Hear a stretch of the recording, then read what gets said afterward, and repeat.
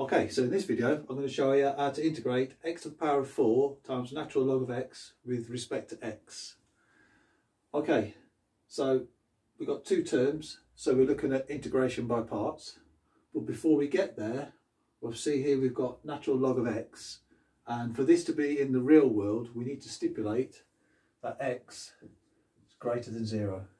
If x is 0, this is undefined. And if x is less than 0, we're into the complex world. So for this video, we're just going to stay in the real world.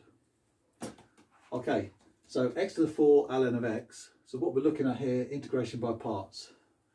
So integration by parts, usual business, u dv equals uv minus integral of v du. So we need to assign our variables now, our u and our dv. So that's our question. So u equals dv equals. So as we're going to have to differentiate this to get to the du, we're better off choosing natural log of x for du. Otherwise we're not going to get anywhere because we're back into integration by parts again. So du equals 1 over x dx. So dv will assign x to the power of 4. So therefore v equals integral of x to the 4, which is x to the 5 over 5. Okay, so that takes care of all our components for this formula. So now we're going to write x to the 4 ln of x dx equals uv, natural log of x, times x to the 5 over 5. So I'm just going to write that 1 over 5 x to the 5 natural log of x. So this is part of the answer. So just to make sure we stick to this rule, I'm going to put absolute value in there. Okay, and then minus integral. So I put that here, minus the integral v times du. So v is x to the 5 over 5. du is 1 over x dx. So I'm going to write this as 1 over 5 x to the 5, as we did before. That's the same thing, times 1 over x dx. Okay, so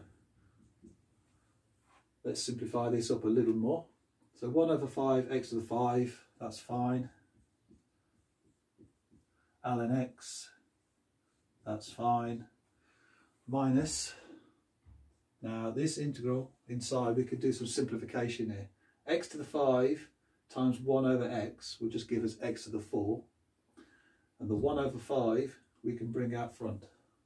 So 1 over 5 and then x to the 4 dx.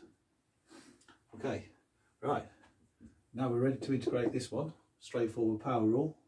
So we get 1 over 5 x to the 5 natural log of x minus 1/5